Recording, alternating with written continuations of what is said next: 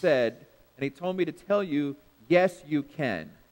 And those are the words that he spoke, and it was very clear. Yes, you can. And so, yes, you can. And so I wanted to make sure that we finish and really get to the point where God really wanted me to go with this. Because he said, yes, you can. And the scripture that we used was Philippians chapter 4, verse 13, that says, I can do all things through Christ who strengthens me. Yes, I can. Say, yes, I can. Yes, you can. If God says you can, then you can. And in Ephesians chapter 3, verse 20, another scripture we use is, but to him who is able to do abundantly above, exceedingly above, all that we can ever ask or think, according to the power that works in us. And what power is that? The resurrection power of Christ lives in us. That's the mystery that nobody really gets. The Bible calls it a mystery, that Jesus can live right here inside of us. And it's not the Jesus that died on the cross. It's the Jesus that conquered death, hell, and the grave. The resurrected Christ is the one who lives in here. And so we talked about Paul when he was in front of King Agrippa. Remember in Acts chapter 20 when he was in front of King Agrippa, and he's 26, he was in front of King Agrippa, and he was in prison, and he was about to go to Rome to be in prison for the next couple of years. And one of the things he said, oh, King Agrippa, I'm a happy guy. I think myself happy. And so you have to wonder why Paul always thought himself happy, why Paul was always in a good mood, why Paul said that no matter what condition I find myself, he goes, whether I'm abased or I'm not, he says, I'm a happy guy. He says, I count it all joy, no matter what I go through, whether I have money or I don't have money, whether I'm in chains or I'm not in chains, whether I'm, preaching the gospel or I'm not preaching the gospel. He says, I count myself happy. I think myself happy. I'm a happy guy. And if you go over to the next chapter, you'll see that they were on a boat going to Rome, and there was a big storm, and, for 14 days, the Bible calls it a tempest, and Paul finally prays, and he says this, he says, cheer up, because everybody is sitting there crying, oh, we're going to die, we're in the middle of the ocean, the sharks are going to eat us, we're never going to see our family again, and he said, cheer up. So what he was trying to do is get his enthusiasm, take his spirit of faith and his I can do attitude and slap the people around him so they can catch that attitude. And so when I said, yes, you can, God wants you to take that I can't do attitude and slap it out of you. Get rid of it. Because if God is on your side, there is no one who can say you can't. Either you can or God's a liar. Because he said, I can do all things through Christ. And it really depends on us and the faith that we have. Last week I ended with I spoke about a gentleman named Viktor Frankl. Remember that? Viktor Frankl was, turned out, he became a psychiatrist. He was a Jew born in Austria. He was imprisoned in one of the concentration camps during the Holocaust, during the Nazi invasion, the Germans and Hitler, and he watched as his fellow friends, companions, most of them died, committed suicide, poisoned, burnt, set on fire, and all the atrocities that comes with the concentration camps that went on in those days back during the Nazis, during World War II and the Holocaust. And so he made it out alive. And the question that was asked of him, and he wrote a book on it, and they asked him, why did you survive and all your friends and neighbors didn't? And he said this, he says, because when I was in there, I made a decision in my heart to say yes to life. And he wrote a book about it, and his book is titled, Say Yes to Life. He says, I decided this. He says, no matter what they do to me, no matter what I see around me, I will survive. Now think about his book. He said, I said yes to life. Say yes to life. He said it. And he kept on saying it, and he kept on saying it. And he believed in what he said, and he made it through. Now, he says this in his book, and this is very interesting and something that we as Christians should get. He said this, he says, well, I was in there, and he says, there were days that I couldn't eat. They didn't give us food.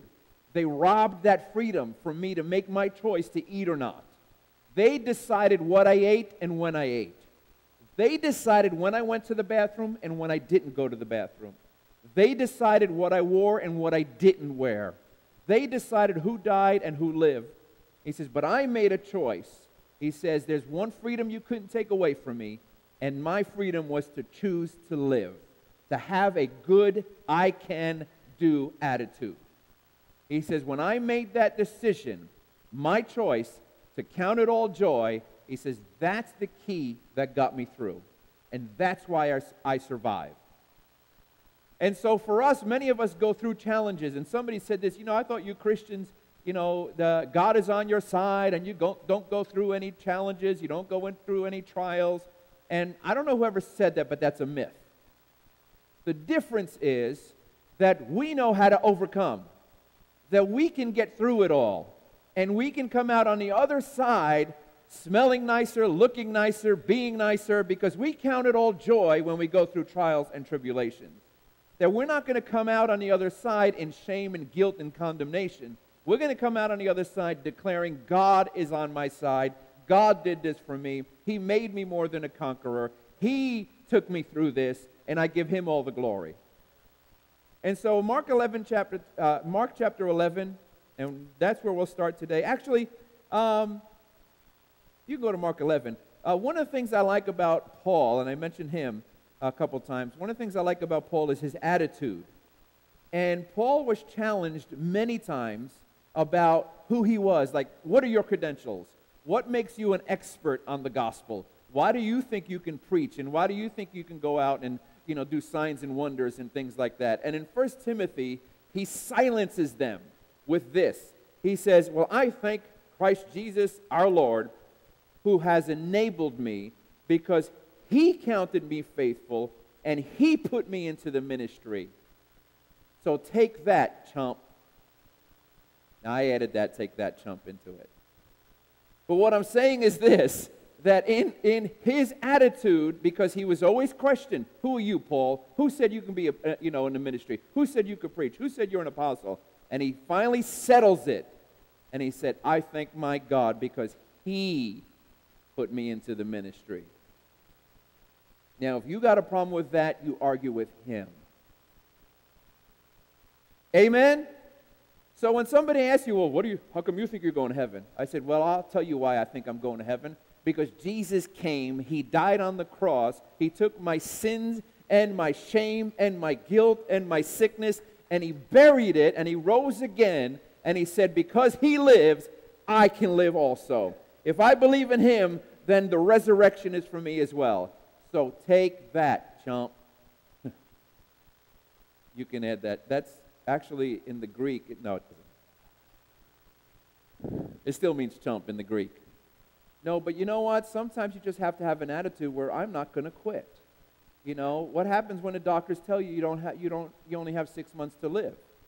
You got to get an attitude. I'm not going to quit. I'm not going under. I'm not going to be defeated by this disease. You can't do this to me. No, absolutely no way. I'm going to declare that by his stripes I was healed. If Jesus died to it, then I'm not going to die to it. He died to it so I can live to healing. Now, Mark 11. Chapter 11, I know we talked about this scripture a lot, but Mark chapter 11, go there please, verse 12. Mark chapter 11, verse 12. Everybody good? You here? Amen? You can do all things through Christ? Yes, you can. Mark chapter 11, verse 12. We know the scripture. Jesus goes up to the tree. It says the fig tree. Verse 12. Now the next day when they had come out from Bethany, he was hungry. And seeing from afar a fig tree having leaves, he went out to see perhaps whether he would find anything on it. He came to and found nothing, for it is not the season for figs. In response, Jesus said to it, let no one eat fruit from you ever again. And notice his disciples heard it. In other words, Jesus didn't just whisper to the tree. Thank you for your amens. In other words, Jesus just didn't whisper to his tree. With me. No one's going to eat from you ever again. No, he didn't whisper it to it. He spoke to it. and he was very clear, and he was loud enough so his disciples heard it. Good? All right, now let's drop down to where it comes. Now the next day, in verse 20, now in the morning as they passed by, they saw the fig tree dried up from the roots. And Peter, remembering, said to him, Rabbi, look, the fig tree which you was cursed has withered away. So Jesus answered and said to them, have faith in God. Praise the Lord. Have faith in God. Say, have faith in God. Jesus said, have faith in God. Notice that Jesus didn't say something else like, well, good luck with that. He said, have faith in God. Now, one of the things that stands out about Jesus' ministry, and you'll see this if you read through the Gospels, they always said, they marveled, the Bible says, at what he said and the authority that came out of his mouth. They marveled at it. Remember when he spoke to the seas and the storms and the winds and everything? And the Bible said, who is this guy? That even the winds and the seas obey him. So they marveled. Throughout all the Gospels, it always says, like, this guy speaks with authority. There's something different about the way this man speaks. Matthew chapter 8. Go there for a second. Matthew chapter 8. I want to show you this. And remember the centurion man who had his servant was ill? Matthew chapter 8, verse 8. Matthew 8:8. Get up on the screen if you can. If not, no worries. Matthew 8, it says, the centurion answered and said, Lord, I am not worthy that you should come under my roof, but only, what? Speak a word, and my servant will be healed. Do you notice that? Just speak the word, and my servant will be healed. He noticed the power in the words that Jesus spoke. Now, I'm going to say this very, very plainly and simply. One of the things that Jesus did over and over again was speak about who he was and why he was here. Jesus said it over and over again, who he was and why he was here. He said, I am the resurrection and the life. He said, I am come that you might have life and have it more abundantly. He said, I am come to set the captives free. He said, I am come to do the will of my Father who is in heaven. Over and over again, he declared who he was and why he was here. So when we take our Bible and say, I can do all things through Christ who strengthens me. I have what God says I have. I can do what God, you know why we say it? Because we're doing what Jesus did. He set the example. We are declaring who we are and what we're here for. Oh, praise the Lord. I have what God says I have. I can do what God says I can do. I'm here for a purpose. You're here for a purpose. God has a plan for your life. He has a future for your life. He has a race for you to run. He has something for you to finish. He has an assignment on your life. God has a plan for you. And what the devil wants to do, and ready, this is why God said, yes, you can. What the devil wants to do is for you to give up. The reason why God told me to tell you, yes, you can, is simply this, because the devil wants you to quit and give up. Remember when Paul was standing in front of King Agrippa, and he said, oh, King Agrippa, I think myself happy. Now, let me tell you why. Paul is now in chains. He's in prison, and I think I said this last week. But Paul had a race to run. Paul had an assignment on his life, and his assignment, and if you go back to Acts chapter 9, when Paul was on the road to Damascus, the Bible says a bright light shined round him, and he fell on his knees, and he said, Lord, Lord, he says, why, why are you, Jesus said, why are you persecuting me? And then Jesus says this, Paul, I have chosen you, he says, and you will stand before kings. Fast forward 30 years, Paul is now standing before the king. And he says, oh, King Agrippa, I am a happy guy, right? You don't know how happy I am. You're, he says, you're about to chain me and send me to Rome to stand before Caesar and kill me. He says, but you don't realize that I am finishing my assignment. I am about to finish my course, to finish my race, and I'm about to walk into heaven. And God's about to say, well done, thou good. Woo, King Agrippa, you don't realize what this day means to me. You see, God doesn't want you to die young. He doesn't want you to give up, to quit. He doesn't want you to have a pity party. He doesn't want you to get caught up in all the bad things that are going on around you. He wants you to suck it up, get back up on your feet again. His grace is sufficient for you. When you're weak, that's when He's strong. Why? So you can finish your course, run your race, and do the assignment that God has on your life. Yes, you can. Say, yes, I can. Now, Mark 11 again. Let's get this going in full gear. Mark 11. You good? Let's kick this up a notch. Mark chapter 11. So the disciples said, we heard what you said. Right? So Jesus, here's the tree. Remember the tree that you spoke to? Look at it. It's dead. And watch what He says. He says, have faith in God. Say this, have faith in God. Say it again, have faith in God. So, let me tell you this. When the doctors say you have 6 months to live, what do you have to say for yourself? I have faith in God. When the doctors come and tell you, well, you know, we've tried everything and we don't know what else to do, we've got to give up. And what do you say? I have faith in God. When your wife or your husband serves you divorce papers and they say, well, what are you going to do? I have faith in God. When your boss calls you in and gives you a pink slip, what do? How are you going to feed your family? I have faith in God. When everybody else turns their back on you and they betray you and speak about you, what do you say? I have faith in God. When your car gives up the ghost and you have no money to buy a new one or fix it, what do you say? I have faith in God. Woo! When your rent is due yesterday and you have no money and the landlord keeps knocking on your door, you declare, I have faith in God. When your spouse just died and their Social Security went with them, what do you say? I have faith in God.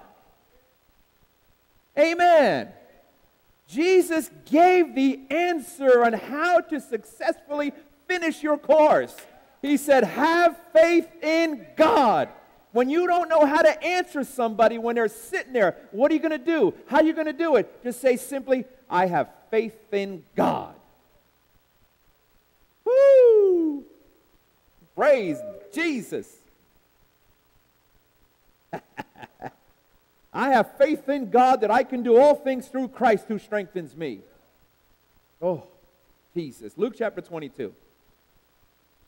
Luke chapter 22. Do you have faith in God? Say, I have faith in God. I can do all things through Christ who strengthens me. Say, yes, I can. Luke chapter 22. Luke chapter 22. Yes, I will. Luke chapter 22, verse 31. Remember when Jesus was in the garden and He was sweating drops of blood? And He was saying, He says, Father, if you can, remove this cup from me. He prayed 3 times, right? He didn't know if He could make the cross, and He finally said, yes, I can. Yes, I can. Yes, I can. The devil came to Him in the garden and tried to whisper in His ear and say, no, you can't, no, you can't. He said, yes, I can. Luke 22, verse 31. Now I was thinking maybe somebody will, like a light bulb will go off. Somebody will run around the room. Luke chapter 22, verse 31. Ready? Ready? Ready? Watch this. And the Lord said, Simon, Simon. Now you have to be really careful when Jesus calls your name twice. You got to be careful. And He says, Simon, Simon, Simon, Simon. Now, you know my real name is Aristotle, right? So when your mom says Aristotle, Or when she throws your middle name in, Aristotle James. You know, she doesn't just call you Artie anymore. She goes, Aristotle. You know something's up. So Jesus now calls his name twice. He said, Simon, Simon. He didn't say Simon says. He said, Simon, Simon, Satan has asked for you. Why do you think Satan asked for Simon? Because Simon Peter, we're talking about Simon Peter, was about to get filled with the Holy Ghost in Acts chapter 2. He was about to preach the best message ever preached that's recorded in the Bible. He's about to go to Cornelius' house, the Italian dude, you know, the Italian guy, and preach the gospel that opened the door to the Gentiles, for the Holy Spirit to be poured out to the Gentiles. He's about to rock the world. And he said, Simon, Simon, Satan has asked for you. Let me tell you something. You are as dangerous as Simon Peter was, because you've got Jesus in you too. And Satan has asked for you as well. And you need to say, I ain't giving up. I am not going to quit. Yes, I can. Yes, I can. Yes, I can. Notice what he says. He said, Simon, Simon, Satan has asked for you that he may sift you as wheat. He wanted to turn him into shredded wheat. Satan wanted to make him into cereal. Oh, you didn't get that. Huh? Shredded Pete. He wanted to turn Simon into shredded wheat. He said, he has come to try and sift you like wheat. Watch what he says. He says, but I have prayed for you. He says that your faith would not fail you. And when you return to me, he says, strengthen my brethren. So listen clearly. What Jesus was doing is this. He said, Simon, I want to give you a heads up, because it's not going to be well for you for a little bit. He says, Satan is coming. He's asked for you, and you will depart from me for a little bit. But, he says, your faith would not fail you, and you will come back, and you will strengthen my brethren. In other words, he wasn't telling him to put him down. He was telling him to encourage him and say, listen, I'm giving you a heads up. There's certain things coming in your life that are going to try and rock you. But I'm telling you, Peter, he says, your faith will help you stand. What I'm saying is this. When the world comes and knocks on your door and tries to arrest you, take your kids away from you, when things really bad happen to you, what do? Yes, I can. I have faith in God. My faith will not fail me during those times. Oh, praise Jesus. Amen. I have faith in God. Faith in God. Say it. I have faith in God. Luke chapter 5. Luke chapter 5. Luke chapter 5. Luke, I am your father. Luke chapter 5. No Star Wars fans. Luke chapter 5. Watch this. Luke chapter 5.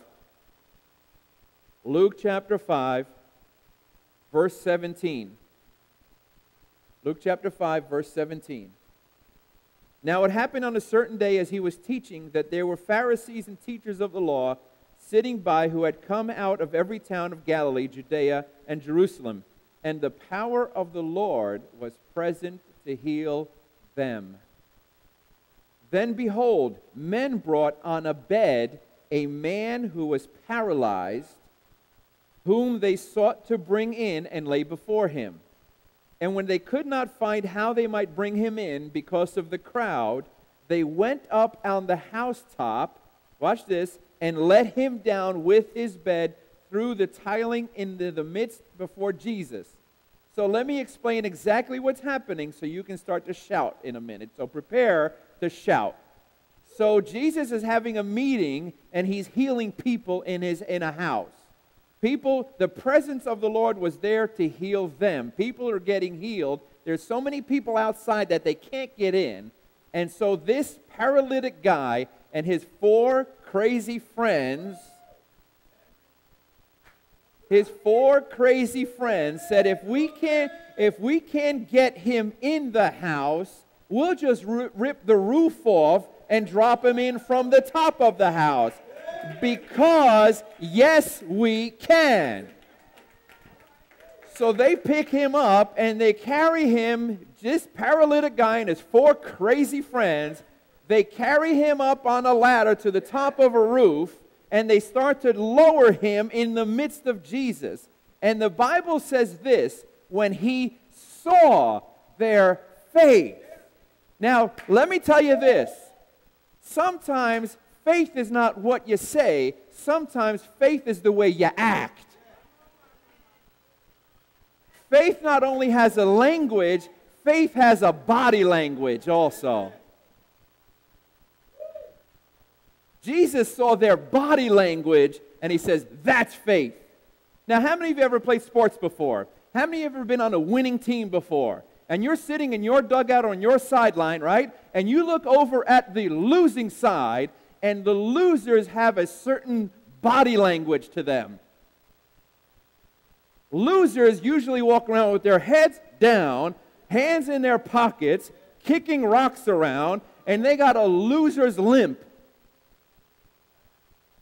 But the winning side's got a winner's walk. Look out, because we're going to win this game. We're taking you down and your mother. Winner's got a winner's walk. It's a body language. But if you look over on the other side, you could tell they're losing, and they know they're going to lose because they look like losers. Now listen. Let me tell you what losers usually do. Before the game is over, they are already working on an excuse why they lost. Come on. They're already working on an excuse why they lost. So let me pick on the Jets since they are my team. All right, so the reason why they lost the game, and they're already working on it, before New England beats them, okay, all right, New England did beat them this year. So before New England Patriots beat them, Todd Bowles is already coming up with an excuse, and he's going over to his offensive, coordinator. Said, okay, what are we going to say this time? This is like the 5th time we've lost to them. And you could tell they're working on an excuse because they've got the loser's limp going on, right? And so, all right, and so the game is over. He goes, well, we played a good game, but you know what, Fitzpatrick, we knew the game was not going to go well because our quarterback, Fitzpatrick, woke up with a hangnail on his little toe. And believe it or not, it affected his throwing arm. And that's why he had the record-breaking interceptions today. You know, it just goes to show you, you got to check your little fingernail toes on your little toe whenever you have a big game. Let me tell you why I said that. Because a lot of times, we don't really realize that we can win, and we are already setting ourselves up just in case we don't get healed, we don't get the bills paid, this thing doesn't work out for us. Well, what if I don't get another job? No, there is no I don't get another job. You will get a job. You will get a better job with better benefits, and things are going to be better for you. Well, my car just broke. Well, you'll get a better car with better things in it, more modern, and it'll be paid for. In other words, you don't have to whisper things, and you don't have to get the loser's limp and already come out with an excuse why God didn't show up in your life. No, yes, I can. I can do all things through Christ who strengthens me. Yes, I will conquer this thing. Yes, this sickness will go away. And yes, I will live more than 6 months, that the doctor said. And yes, I'll live a long and satisfied life. And yes, I will finish my course. And yes, this church will grow. And yes, things will happen for me. The power of God is in my life. His grace is upon me. And yes, I will make it. And I don't have an excuse or something in my back pocket just in case. It's the loser's limp. Let me get that excuse out. But let me get the back pocket excuse out. No, the winner's walk is, hey, I'm going to make it. Here's the winner's walk when you lift your hands and worship God. Listen, you ever see when a team scores a touchdown, what is the thing they do? They do the winner's walk.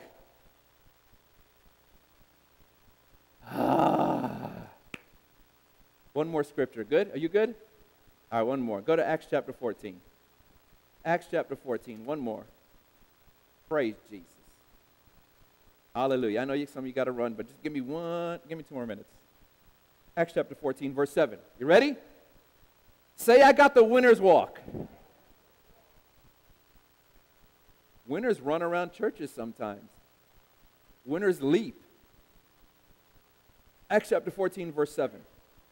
It says, and they were preaching the gospel there in Lystra, and in Lystra a certain man without strength in his feet was sitting, a cripple from his mother's womb, who had never walked.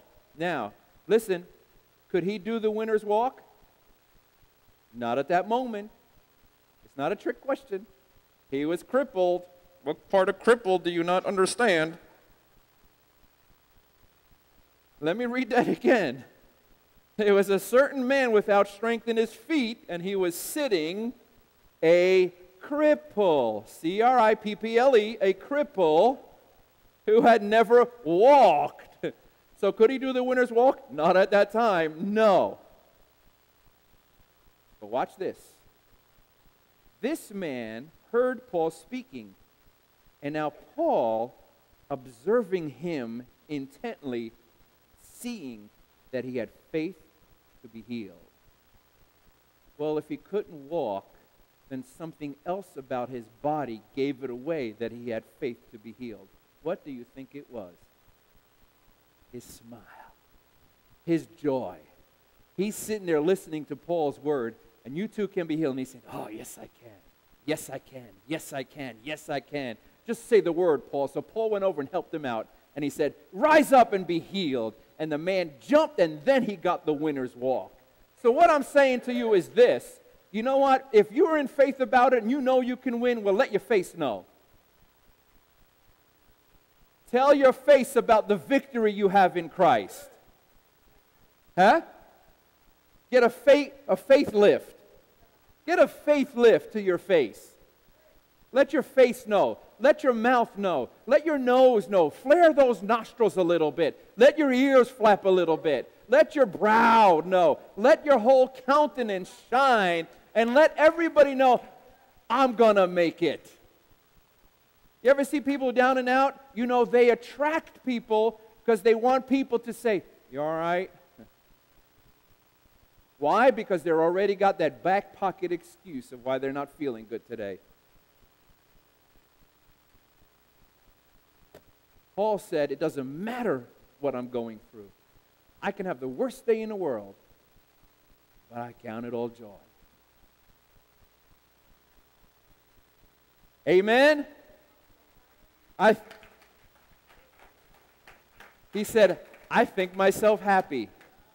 Or, listen, what he didn't do is, I'm a happy guy. I'm real happy, can't you tell? I mean, it's just, I'm just beside myself.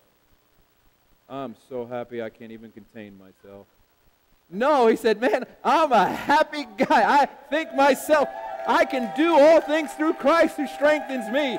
He got the winner's walk. He got the kick. He got the leap. He says, look out, world, man. I can do no matter what I go through. He goes, I'm a happy guy. He goes, and when life comes and tells me to be sad, I'm just going to think myself happy. Why? Because of what is represented here. He died on the cross, and he shed his blood. And when the world said it's over, when he cried out, it is finished, he didn't mean, I'm finished. He didn't mean he was done. He didn't mean he was through. He didn't mean he was all washed up. He didn't mean he was given up. He said, oh, it is finished. And he said, just step out of my way. Give me 3 days and watch me change the world.